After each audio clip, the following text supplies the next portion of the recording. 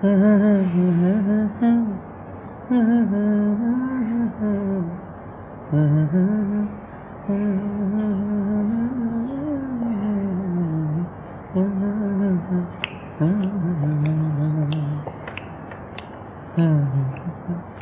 so my origins are more in, actually my father was a sarod player. He used to play sarod, and he has been in music. He was in the business side of music after that for a long time. In fact, he was one of the founders of the whole independent record label thing with Times Music. So when he used to play sarod and also, he was always wanting to get me into music, and I was not that interested back then. But he gave me a great blessing that he got me started with the tabla. So as a result, what happened was that I got a lot of clarity with regard to rhythm. And like nowadays, now that I'm a composer and I'm doing this full time, I'm making my bread and butter through music, I'm not at all bothered about my rhythm, and hence arrangements and flipping things around and taking a different take on a world rhythm or a Western rhythm or an Indian rhythm comes very naturally to me. So that was I was lucky to start off on the tabla, and then later I got into playing guitar. Again, my father put a guitar teacher to get me started on the Western instrument, which was great again. And as a result, there was a great, so there is, at the core of it all, there is music. I was really influenced by my dad, I remember my childhood, and I remember the memories that I have is of getting up in the morning and listening to his riyaz every day.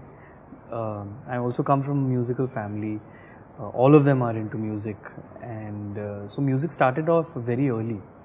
And all these compositions which we sing with the band have been part of our family for a very long time. So music happened early, but the training, I don't know how much, because I've learned some from my dad, some music from my uncle, and then from Bhavdi Jaipur wale. But training hasn't happened actually, the kind of training that I would have wanted ideally to sing, say, pure classical. It's still in the light classical zone. I always wanted to be a musician, I always wanted to be a singer, but somehow that didn't happen during college. And I got sucked into theatre actually, because there were some lovely teachers, and theatre was very cool.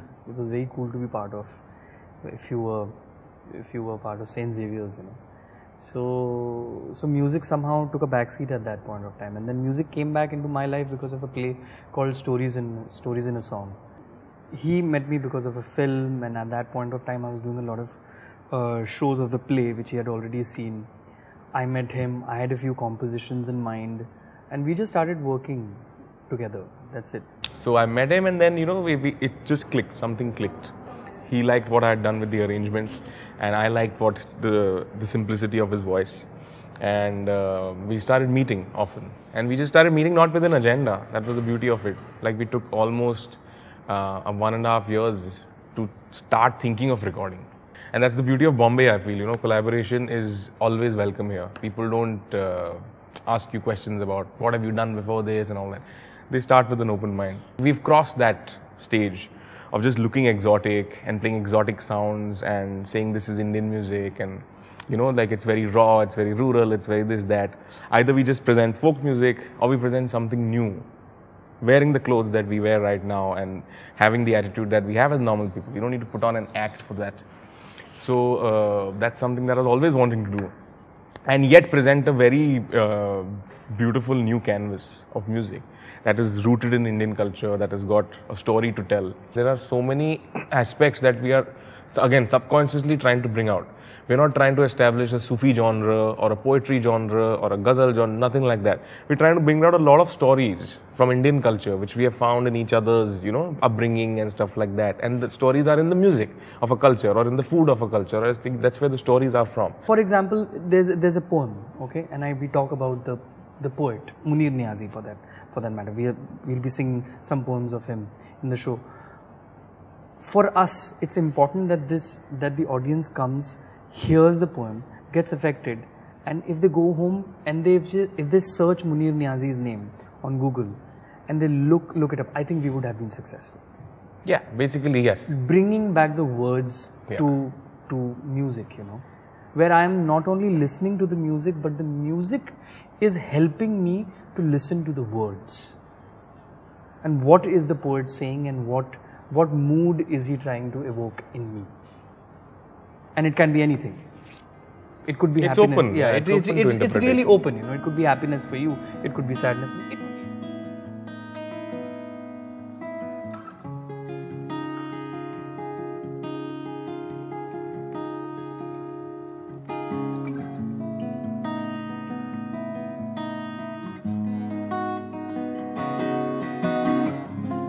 मिलते हैं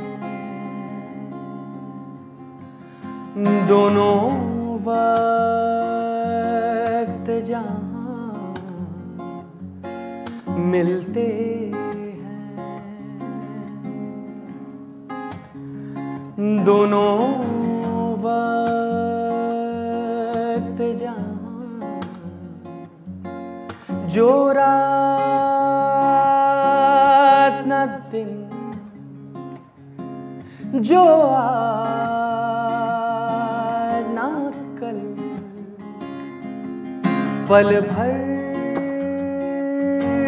को अमर पल भर में धुआं इस धूप किनारे पल दो पल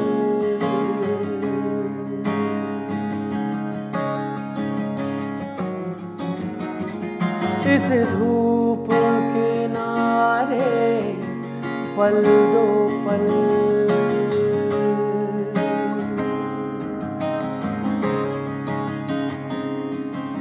होठों की लपक बाहों की खनक ये मेल हमारा झूठ न सच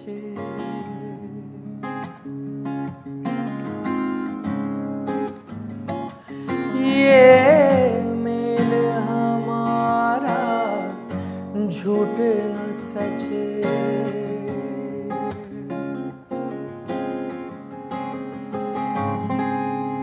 क्यों ज़ार करो क्यों दोष धरो किस कारण झूठी बात करो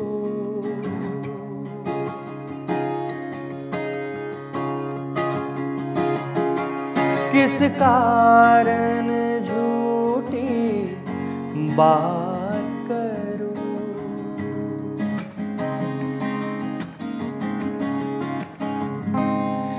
जब तेरे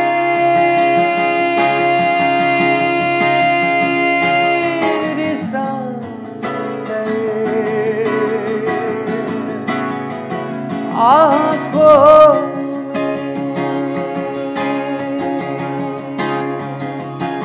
इस शाम का सूरज डूबेगा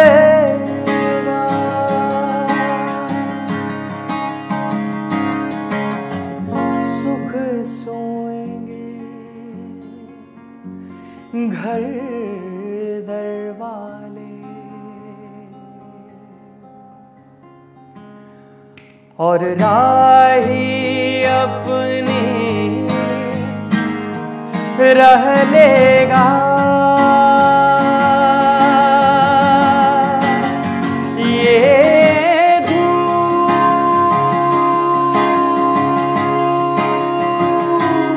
के शाम ढले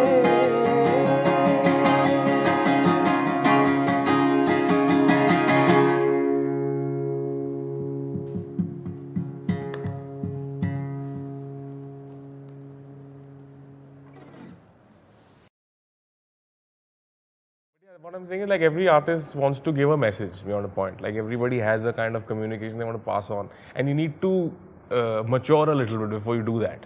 Right, so I think in this case it's great. We already on a canvas of interpretations where we can create a little bit of originality as well and have put out a body of work where people hopefully gain some kind of respect for us, and then we can get into our messages which are purely from our side, which we want to communicate.